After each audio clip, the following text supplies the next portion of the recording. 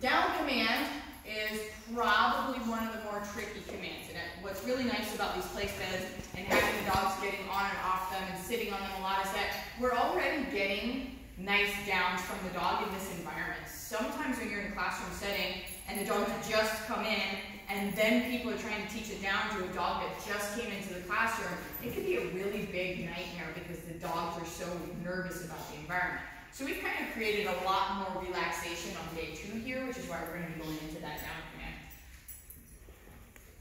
When it comes to teaching the down, it does take some finesse, and it does take the appropriate sequences, and it does take the appropriate languages to make the dog very fluent and very confident in doing this command, okay? There are 2 types of dogs, though, that typically struggle with the down command. The first type of dog is your nervous, fearful, anxious dog, right? They typically don't like to down on command. And a lot of times people think, well, it's because they're being stubborn. But that couldn't be any further from the truth. So the down command is a very submissive and vulnerable position. So if you already have a dog that struggles with fear or anxiety or insecurity, and you're asking them to lie down, especially in an environment like this, it may be very challenging for them. So I want you to think of it this way. Imagine that you went into a prison, and the prison guards let out all the prisoners, and they put a mattress in the middle of the room, and they said, go ahead and lay down and close your eyes, it'll be fine. How do you feel doing that? Not great, right? It's kind of how your dog feels lying down in this particular environment. At home, maybe not so much, but here for sure. They don't trust all these people, they don't trust all these dogs, and we're asking them to completely let their guard down. It can be tricky, okay? So that's the first type of dog that typically doesn't like to down. The second type of dog that doesn't like to down is not in this classroom. And you likely won't meet one of them. But the second type of dog that doesn't like to down is a truly dominant dog.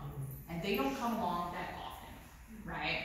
The truly dominant dog, when you try to get them to down with any language whatsoever, is going to look at you and say, you live, right? And they're not going to go into that down for you. And if you're not an experienced trainer, you'll likely wind up getting hit in the face, okay? So there are 2 different types of dogs. We do not have that second dog. We've never had one of those dogs in class. We wouldn't even allow one of those dogs in class, right? That doesn't mean they're aggressive, but they are strong, powerful breeds that are not looking to take direction from anybody. Okay? What type of breed would that be? Your livestock guardian breeds are going to do that to you pretty regularly, so you do have to know what you're doing. You do have to be able to read the dog very clearly in order to start getting those results. So larger breeds are more known for that. But it also takes experience too to know the difference between, is the dog actually doing that, or is the dog just insecure and putting up a front, right? Being able to tell the difference between that is very important. So we don't have to worry about that second dog in here, but we do have to worry about a few of those first dogs, okay? So we're going to teach the down with our 3 different languages. Now, getting our dog to follow just the food lure isn't always the easiest thing, right? Not using any other language, not giving any type of body language or signal, not saying the word down, not using our leash, just getting the dog to follow the food lure is not always the easiest. But it's important for us to know how to problem solve simply with one language so that we can perfect that one language. So we're going to start with that one. The second language, leash pressure. Remember we talked about that opposition reflex, where the dogs feel pressure on the neck and they automatically pull in the opposite direction? We don't get a ton of that with the sit command, so leash pressure is really easy to teach for the sit command. With the down command, you can have a dog who downs perfectly, but as soon as you introduce leash pressure, you can't get the dog to down at all because their opposition reflex tells them to pull against it. So you might already have a dog in this class that downs wonderfully, but as soon as we start the leash pressure portion, they might not down at all. And most people wind up saying to me, well, my dog already knows how to down. Why do I have to teach this to them? It's for all the times that your dog doesn't down on command, or doesn't down for the food, and you cannot tell me ever that your dog always responds. My own dogs have been training for years, and they don't always respond, okay? They are not robots. Even robots don't always respond, right? How many times does your computer fail on a daily basis, right? So, you cannot tell me that the dog will always respond to food food or always respond to a verbal command. It's a lie. But I can tell you that once leash pressure is taught, if you have a leash on the dog, you can get the dog to always respond to leash pressure, okay? That's why we teach it, so that we don't have to repeat commands, we don't have to bribe the dog, and we can help the dog through stressful situations, right?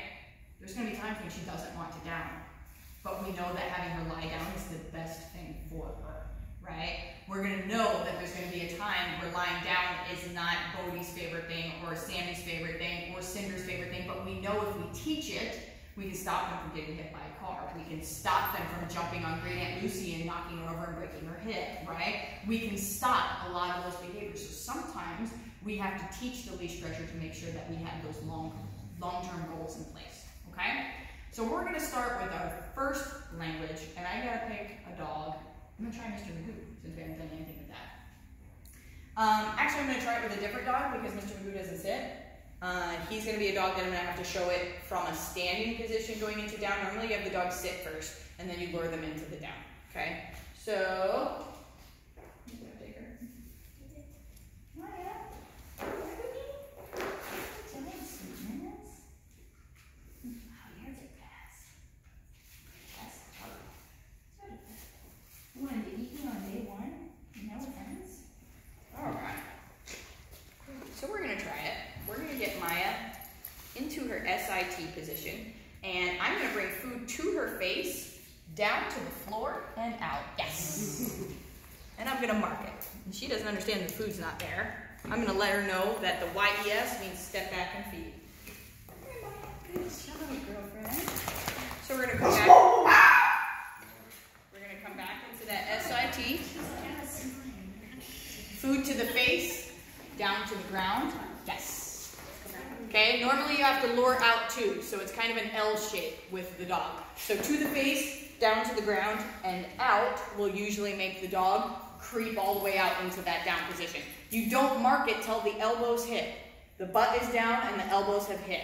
Now, if your dog breaks the SIT, right? So you're trying to work with them and their butt comes up, food away, leash pressure the dog back into the sit. They have to hold the sit.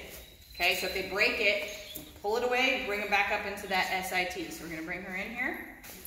We're going to do food to the face, down to the ground. Yes, we're going to mark it. Nice job. And she doesn't get the food till we step back and feed. Just like every time on our YES, we step back and we feed to teach that release. Okay? I'm going to steal another dog. You want to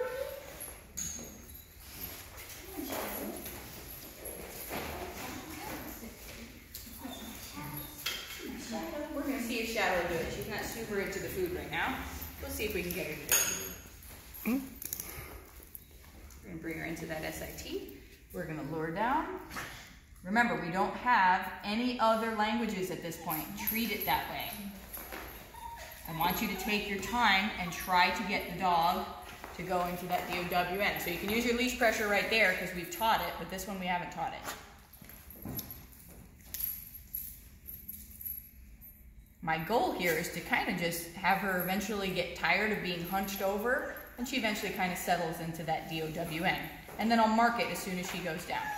I'm holding my treats in such a way that she can smell them, she can lick them, she can taste them, but she can't actually get them. So I have them between my fingers. And she's working on it, which is fine. I want her to understand that there is a reward there, but it doesn't get unlocked until you do certain things. Yes.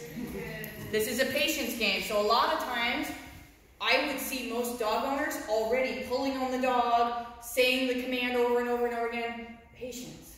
Let the dog figure it out what you're looking for, okay? Just use that one language. Try to keep the food right in front of the nose, too. Big mistake people make is they've got the food way out here and they're trying to get the dog to lay down. Keep it right in front of their nose, okay? So we're going to bring it back down to the ground and we're going to come out.